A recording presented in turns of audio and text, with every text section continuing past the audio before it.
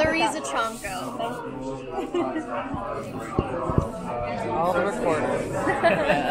Is your character going to look for redemption from anybody over what she previously done, or is she not cared?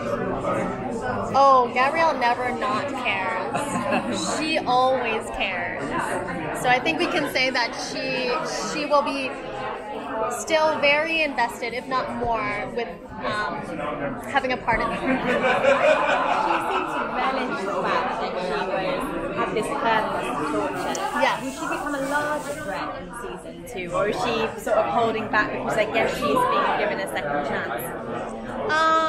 Well, as far as I'm concerned, I know she's being still accepted into the order. Because that's where she's left off in season 1. They give her a second chance. But I think people did really respond to her darker side.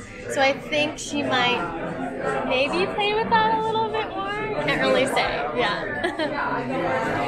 What is it been like for you to watch the fandom for this show grow? I mean, it started off very strong and developed such a loyal fan base almost immediately. It's been really cool. Actually, it's really funny because I think Netflix posted an image of Gabrielle like right when the premiere happened, and my mom was looking through the comments, and I mean like Gabrielle's not. No, I know. Well, and Gabrielle's not the nicest person on the series. You know what I mean? Like she's not the hero, but I guess my mom kind of took it to heart, and she was like reading it. She's like, "Can I swear here or no?" Yeah. Oh, okay. They're like, "Oh, they're calling you really mean names. They're like calling you a bitch, like they're calling you a bitch and blah blah." She's like, "I'm gonna respond to them. I'm like, Mom, don't respond. Like it's totally fine." I was like, "They're just like really invested, and you know they believe my character." And she's like, "Well, they should know that you're an actor. Like they should just know that it's a character." I was like, "It's okay, Mom. Like it's all chill. Like it's fine." But yeah, my mom's very invested with the fans. What's been some of the more fun parts about playing such a villainous character? Right. Just like that, playing a villainous character.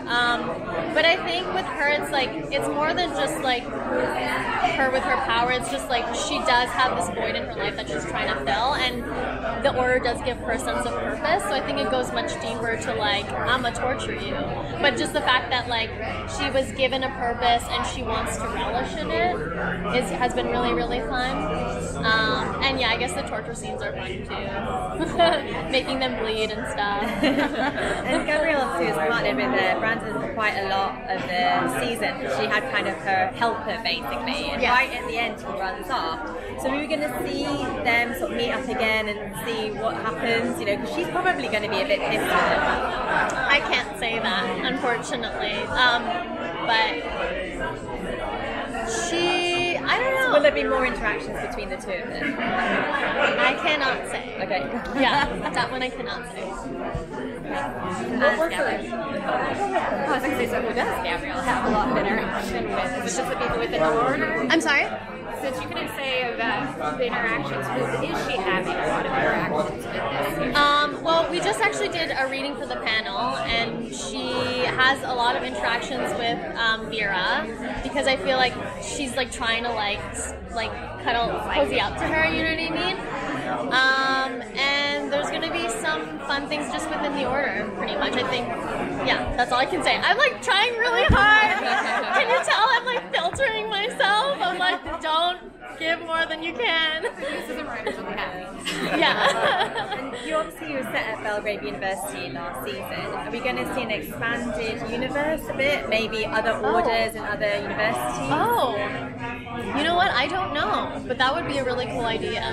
So not yet, I suppose. I guess not. Well, I've only read the first 2 episodes, so I don't know much more than I'm actually giving you guys. So what was it that first attracted you to the project? Like overall, were you a fan of like the supernatural genre? I've always been a Harry Potter fan, so I think as soon as I heard that magic was involved, I was like, I'm in. I am so in. And yeah, like the fantasy elements, and especially the comedy. I think it's like cool to have like the horror mixed with the comedy and making people laugh. That's so cool. I'm sure it breaks up the tension too, because it's like you have that little bit of humor action, Yeah. like breakups and stuff. Yeah, absolutely. Will she be experiencing, will she be interacting with more types of new magic this season? Different spells? Yes, there's definitely different spells and definitely more magic coming. That's what I can definitely say. Anything to share? Out there online.